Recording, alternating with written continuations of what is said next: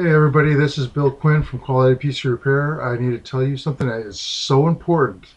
Okay, I've been working on computers since 2001 in St. Mary's, Calvert County. There is a malware out there that's infected a lot of computers. Fox 5 News broadcast this yesterday. I managed to record that clip and I have it following this. You need to watch this. Now, if you can't follow, you have a problem following the directions at the end of that video, as far as detecting and removing that malware from your computer, give me a call. I'll have my phone number at the end of the video also. You can go to any one of these resources that I have.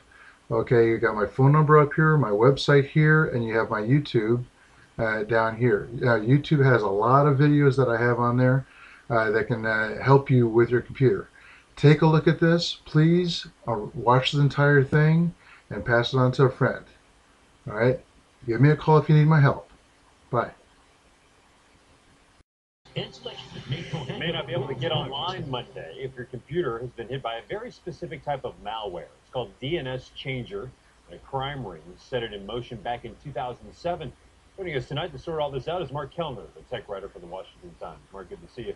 I'm kind of curious. We're talking about 270,000 computers worldwide. That kind of seems like a small number for the FBI to take such drastic measures, setting up secondary servers and then getting all this out. Does that seem small number to you? I mean, one person losing internet service is not great, but perspective here, right?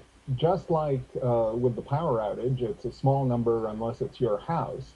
Losing internet connectivity, especially for people in this area, many of whom are federal workers teleworking or are otherwise involved online, it becomes a bigger issue. So what do customers need to do? And I guess I should broaden that out, not just customers of any specific internet provider, because we're talking about a lot here, but what should computer owners do? Well, the first thing they should do is go to a website called dcwg.org. That's dcwg.org. It has information on this domain changer malware. It has links to test for it. And then you're able to see what's going on with your computer. And if you're okay, you have nothing to worry about. If you're not, they'll give you tips on how to fix it. What did this crime ring want to do with these infected computers? Well, they wanted to do several things, I think. The first thing was to direct you towards advertising sites so they'd earn illicit commissions. They'd get money for click-throughs on advertising so that you would, be diverted to those sites even though you didn't want to go there. And what happens if we don't go to this website? Does our computer stay infected?